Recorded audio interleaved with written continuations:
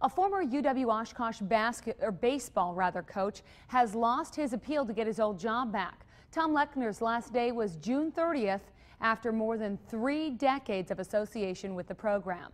Fox 11's Laura Smith has reaction from both sides. Former UW-Oshkosh baseball coach Tom Lechnir is not surprised he will not be getting his job back. I fought the good fight.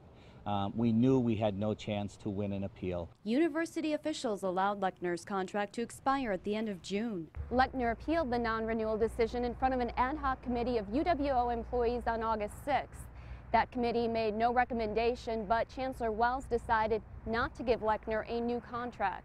He stands by that decision, absolutely. In a letter to Lechnir dated Monday, Chancellor Richard Wells said based on the committee's review, there are sufficient grounds for the decision to decline to issue a new contract. Wells wrote, "I conclude that there is evidence of your unwillingness or inability to work cooperatively and effectively with your colleagues in the division in addressing challenges, overcoming obstacles, and pursuing opportunities for progress in intercollegiate athletics and the broader campus community." According to the committee's findings, Lechnir proved he did a good job with student-athlete retention and community relations.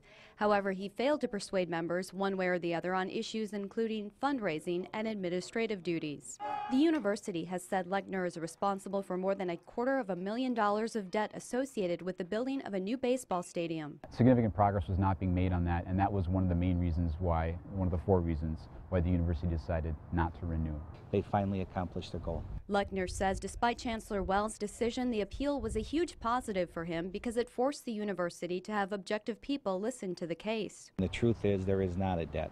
And the truth is that they financially mismanaged Alumni Stadium, and they're pinning the debt on me. Lechnir can seek a judge's review of the decision by serving and filing a petition within 30 days. I will relentlessly pursue the truth. In Oshkosh, Laura Smith, Fox 11 News.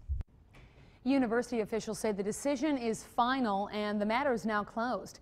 They are in the process of interviewing finalists for that coaching position.